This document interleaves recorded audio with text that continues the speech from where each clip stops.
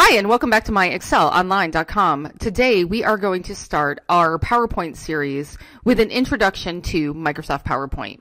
If you want to learn more about Microsoft Excel and Office, join our Academy online course and access more than 1,000 video training tutorials so that you can advance your level and get the promotions, pay raises, or new jobs. The link to join our Academy online course is in the description. You might be wondering right now, what is Microsoft PowerPoint?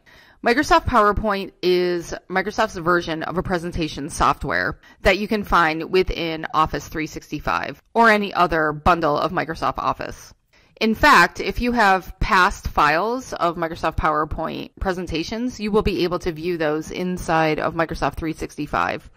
Or any other later version of Microsoft PowerPoint can open earlier versions of past Microsoft PowerPoint presentations. So once I have Office installed on my computer, how do I go about finding PowerPoint? My first option is to go here to my start bar and just scroll down to PowerPoint. Or I may have a shortcut icon on my taskbar after I installed Microsoft Office. Or I could just go down here to the search bar, start typing in PowerPoint. This is the icon for it, whatever way you choose to get to it. So just click on that. And that will launch Microsoft PowerPoint. So when I first enter PowerPoint, I have several options. I can see files that I have recently opened down here, or I can go to the pinned menu, and these are different presentations that I've been working on that I decided to pin for quicker access. So the way I can pin a file is if I go back to recent, and I go down here to this little pin, if I click on it, and then go over here to pinned, I can see that I have put a couple files that I want to be able to quickly access on my pinned menu. If I would like to get rid of those, I can just click this, and they will no longer appear on my pinned menu. So this is just a quick, easy way to get the files that you want to use often. Another option I have in this menu is I can go to Open, and I can see the files that I've been working on relatively recently, whether or not it was today or some older files, or I can hit Browse, and I can get to any files I can find on my computer that I've saved previously.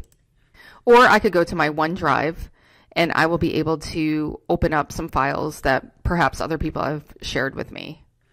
And I can also go to the New button right here, and I can either start a blank presentation, which we'll do in a few minutes, or I can look down here and I can see that there are several templates available. So if I would like my presentation to be made rather quickly, and I like any of these templates down here, I could just click on one and I could edit that template. So what if I clicked on this one right here? I can just hit create, and you can see that that template has been applied, and I could just go down here and edit the text and customize it to my needs. But if I go back to the file menu, I would like to start this tutorial by going to a blank presentation. So once I'm inside of PowerPoint, there are a few things I want to go over with you first. Up here, across the top, you will see all these different tabs: Home, Insert, Draw, Design, Transitions, etc. And every time I click on one of these tabs, you will see that my options below here are changing. The options that are listed below here are on something which is known as the ribbon. So this is the Home ribbon, this is the Insert ribbon, this is the Draw ribbon. If I go back to the Home ribbon, I can see that there are groups within the ribbon. So Microsoft has tried to group together like functionality in groups on the ribbon. So right here, if I go to Clipboard, I can see that there's different ways to paste. I can also see that the copy is grayed out right now because I haven't selected anything, but my copy tool, my cut tool, my paste tool are all available on the clipboard. If I go to my slides, these are different options that I have for slides, etc. So what I have here in front of me is what is known as a slide. And I only have one slide right now over here on the left that tells you how many slides I have. And a group of slides together is what is known as a presentation within Microsoft PowerPoint. So on each slide, I have the option to click here to add a title. So I'm just going to put New Presentation.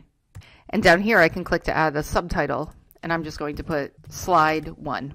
So this is going to be the first slide of my new presentation. If I would like to add another slide to my presentation, I have a few options to do that. I can right click here and I can go to New Slide, and you can see that there is a new format now because this is no longer the title slide. This is a slide within my presentation. So I can click here to add the title, and then I can also click down here and I get a bullet pointed list of different topics that I might like to present. So I could just put topic 1, topic 2, topic 3. If I would like to follow this same format with my next slide, I can right-click on the slide and go to Duplicate Slide. And you will see when I'm on the third slide, it's identical to the second slide. So I could just edit this here and maybe say topic 4, topic 5, topic 6. I can also change the order of my slides. If I click on this slide here and I just drag up, you can see that I can reorder my slides if I'm adding new ones or I would just like to rearrange all of them. If I don't like the way this slide is laid out, I can right-click and I can go to Layout, and you can see I have all these different options that I can use for my slides. I can use just a title only, I can break this up into different columns, or I can keep what was the default for this one, which was the title and content underneath. So this is just a quick way to change the layout and the look of your slide. Okay, so now I'm looking at my presentation and it looks rather boring. So if I go up here to Design Ideas, I can see that PowerPoint has taken what I've already put onto this slide, and it's given me some options of how I can make my presentation look a little more pleasing to the eye. If you are liking this video, please give us a thumbs up and subscribe to our channel, and hit the bell button to get notified when we release our weekly videos. So let's scroll through a few of these and maybe select this one right here. You can see how fast it is to change the design of your slide and make it look a lot better. I could go to this slide down here too, and I could apply that same design to this one as well. And if I click the top one, I would like something that sort of matches this, so maybe I could just click this one right here. So now my slideshow looks a little more consistent and a little more professional. Now if I right-click this one and I go to Duplicate Slide, I can see that new formatting has been added. But I can also delete some of these topics off of here by selecting the rectangle and just hitting delete on my keyboard. So if on here, I could go up to the Insert menu and I can insert a picture. For now, I'm just going to go down to Stock Images and I'm just going to say my presentation's about blueberries and insert that picture.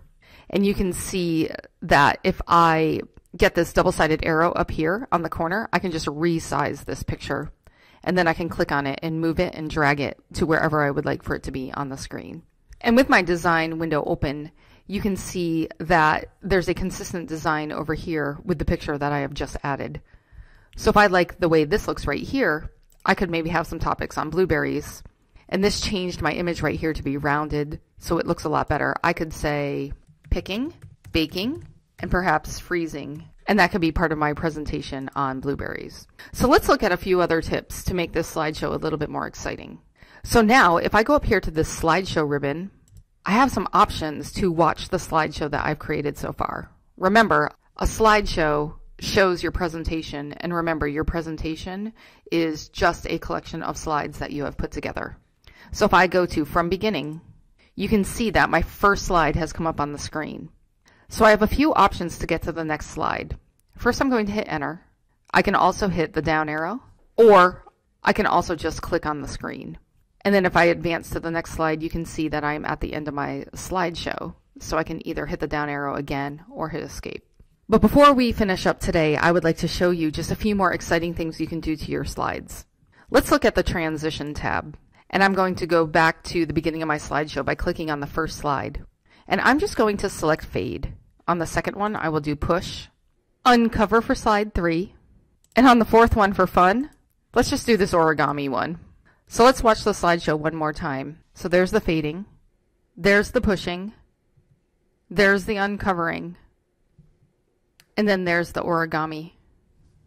One more option you can do if I click on the second slide is I can even have an effect for each one of my topics. I'm going to hit topic 1, and for this one, I'm going to put Fade. In my effect option, I'm going to select one by one, so you can sort of get a preview of what's going to happen. So if I go back here to my slideshow, I am looking at my new presentation. If I hit the down arrow, you can see that topic 1 has come up. And if I hit the down arrow again, I don't advance to the next slide this time. You can see my sub information for topic 1 coming up. If I hit the down arrow again, topic 2 comes up, followed by a box about topic 2. If I hit the down arrow again, topic 3 comes up, followed by a box about topic 3. And then when I hit the down arrow again, I will advance to the next slide. So I can hit Escape to exit that at any time. One final thing, go to the File menu, and you can save this presentation. You can either save it to your OneDrive or browse to save it somewhere on your computer. You can print certain slides.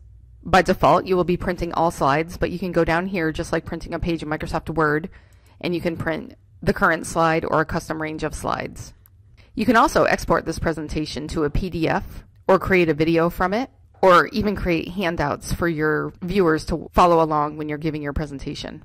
And then to get back to PowerPoint, you can just click this left arrow up here. So hopefully that was a good introduction for you for Microsoft PowerPoint. Let us know in the comments below some of the presentations that you may be creating, and if you have any questions on those. Thanks for watching, and look forward to seeing you again next time. If you want to learn more about Microsoft Excel and Office, join our Academy online course and access more than 1,000 video training tutorials so that you can advance your level and get the promotions, pay raises, or new jobs. The link to join our Academy online course is in the description. If you like this video, subscribe to our YouTube channel. And if you're really serious about advancing your Microsoft Excel skills so you can stand out from the crowd and get the jobs, promotions and pay rises that you deserve, then click up here and join our Academy online course today.